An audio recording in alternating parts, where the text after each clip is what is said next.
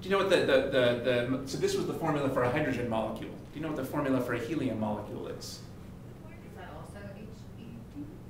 So would that be diatomic or monatomic, do you think? Diatomic. I thought it was monotonic. Now, you know that helium is in the last column of the periodic table. Remember, those are the noble or the inert gases. That means they don't like to form molecules with anything else. So a helium molecule would just be a helium atom. Well, let's see what the molecular orbital theory has to say about that. So now let's think about helium. Let's think about whether two helium atoms would like to form a diatomic molecule. So let's just imagine He2. Let's see what our theory would tell us about He2.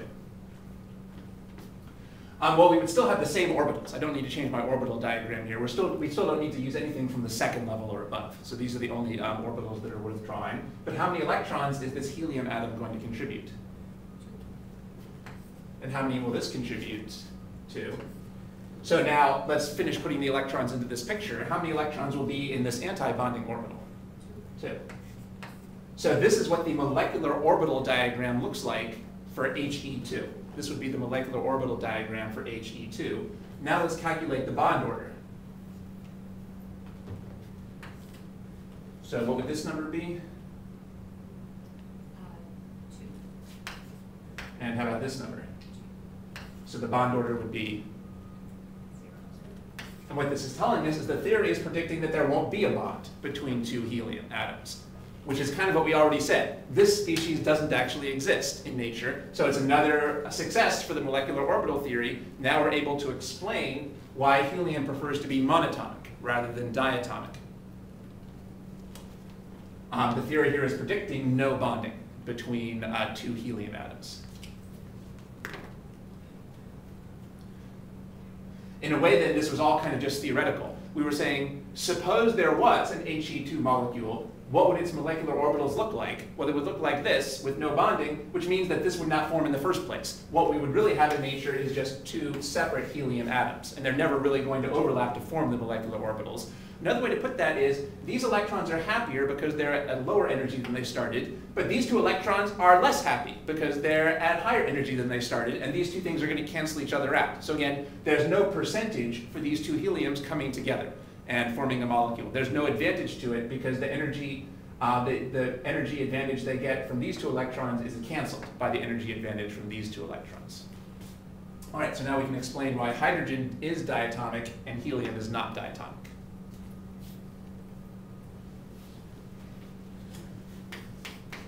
All right, now let's try to draw the molecular orbital diagrams for H2+.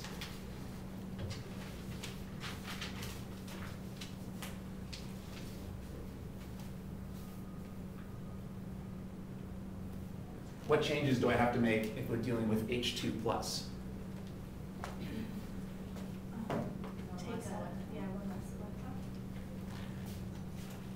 From, so,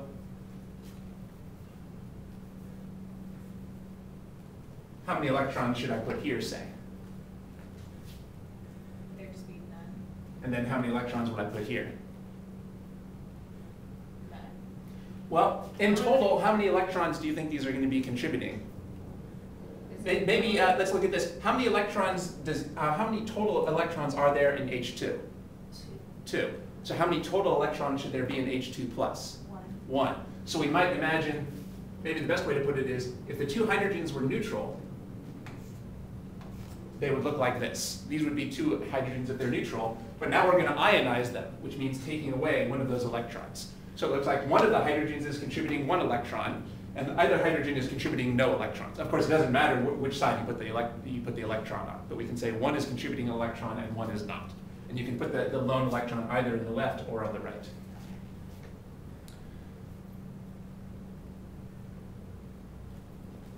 All right, and then what's this picture going to look like?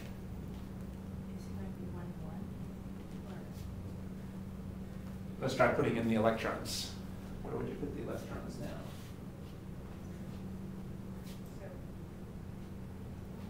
Yeah, that's it. There's just 1 electron to place, so by the Aufbau principle, we place it as low as we can. So let's calculate the bond order. What would the bond order be here?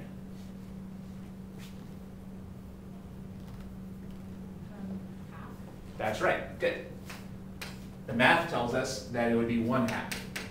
And now we can start to see how the molecular orbital theory is more flexible than our normal Lewis diagrams. We don't have a way to draw half of a bond in Lewis diagrams, but we now have a way to think about half of a bond in the molecular orbital theory. So this is a way that this is more general than just drawing Lewis diagrams or thinking about just the VS-EPR theory.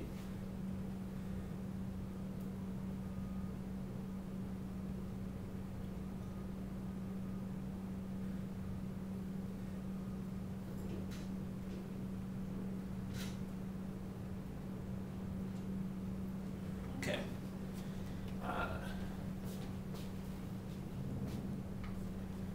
And now this is a species that we expect H2 plus. This is something that we expect we might actually be able to make. It seems like we might be able to make H2 plus because the molecular orbitals do still allow some stabilization versus the two atoms. How about He plus? Let's try drawing the molecular orbital diagram for that. Sorry, He2 plus.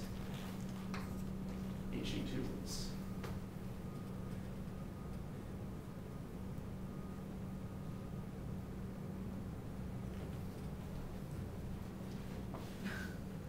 Sure. It's gonna have 2 legs. So would that be 1? No. Yes. Wait, is it like the same thing? Nope. Wait, I have an idea. That looks good. Maybe it helps to start with the neutral. If these were neutral heliums, how many electrons would this be contributing? 2, 2. And how many would this be contributing? 2, 2. But now this has been ionized, so how many electrons should I erase? 2. Oh, well, 2, right? How many electrons should I erase? What's the charge on this? +1, +2, +3, +4? Oh, I guess the +1. It's just a +1 charge. That's right. There's 2 heliums, but it's not a +2 charge. There's just a +1 charge. I didn't even put a number here, but the convention is if you just have a plus by itself, that really means +1, right? So how many electrons should I erase? Only 1. And you can erase it from either side, whichever you want. One of these heliums will contribute 1 fewer electrons than it would if it was neutral. Now let's try placing the electrons in our picture.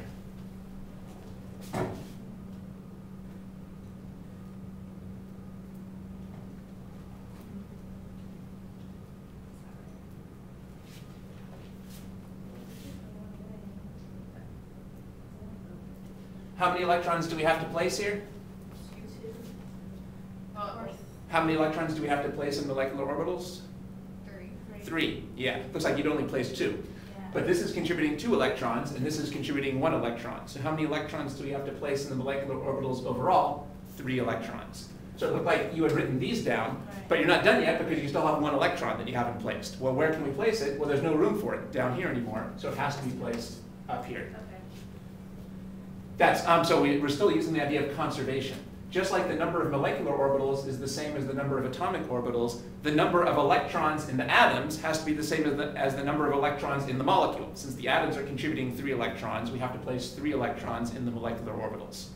All right, now what would the bond order be?